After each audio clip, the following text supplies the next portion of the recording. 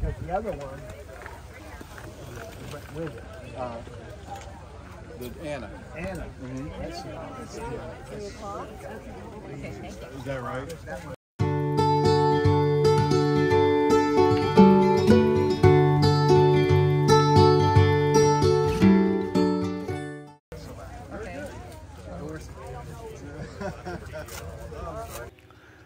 We just got back from Scrubfest 2 in Orange Springs, Florida, and it was a great and wonderful event. If you weren't there, you missed it. But while we were there, we took some highlights, and we're going to show you everything that you missed if you weren't there at Scrubfest.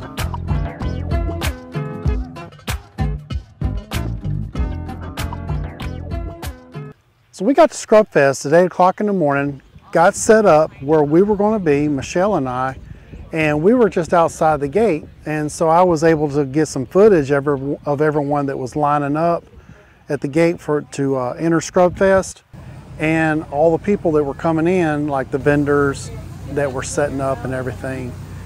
And at 8 o'clock when everything opened, it was just non-stop all day long. People were just coming in. And as the day went, more and more people come in. I spoke at 2 o'clock, and by the time 2 o'clock came around, there were well over 400 people that traveled to attend this event. Fig trees and fig tree varieties, I was hooked. I joined the group, I met the people, and there was a collector just not too far from here, and I ventured all the way to his house to go meet this guy. And he's like, yeah, they're just sticks. And he opens up his refrigerator, and he's got thousands of. So as soon as the gates were open, people were immediately going down to the nursery area that Sam has set up at the very back of his property. And it is an amazing setup. Here's some clips of Sam's nursery. Turkish cup, and these are Confederate rose.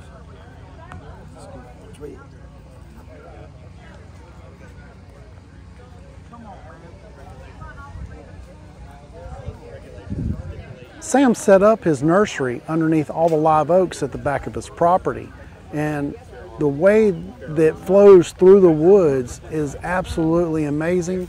If you're down there in the hot summer sun and you want to visit a nursery, you don't have to worry about burning up from the heat, because it's nice and cool and shaded in the area. And I got some really nice footage of everything, so enjoy these little clips of the walking tour around Sam's nursery.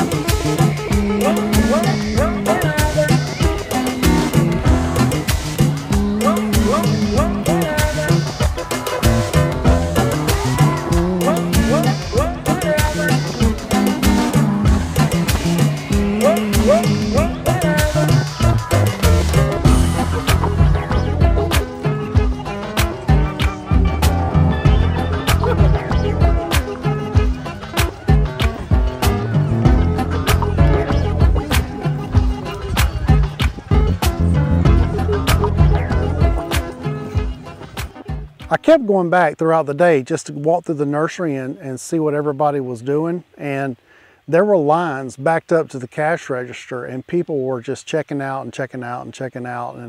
And as you checked out, and if you wanted to attend the classes and the lectures that were going on, you could carry all your plants over between these two shipping containers that were marked off, and you could stage your plants there, and they would check in your plants with your name to make sure that no one else got your plants. And then you could go off and enjoy the rest of the event without having to worry about do your shopping, take your plants to the car, then come back and then attend the event. And it was really a real smart design of how all that was laid out. And I was really impressed with how that part of everything flowed.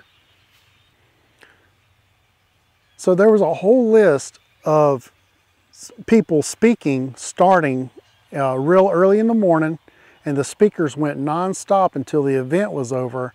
I think on into 6 o'clock when David had 2 speaking events, and it was just a wealth of information. People were asking questions to the speakers. They were getting their questions answered, and you could even go over to where David was at, and you could get one-on-one with him and sign his books and buy whatever the stuff is that he had for sale. And so you got one-on-one with David, which was really good. And that's one of the good things. One of the good things about going to these events is you get to meet all the people that you see, and you get face-to-face with them, and you get your questions answered that you've been dying to ask.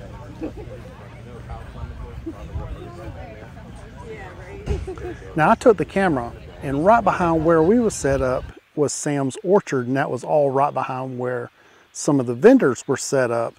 And I went through there and I took some video footage of all his fig trees and all his fruit trees that he had in the orchard.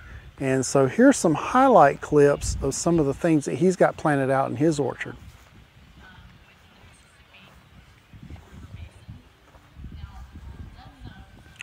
All in all, the weather was really good at the event, and whenever I got up to do my speak on establishing a backyard orchard was right at the time that we were having a solar eclipse.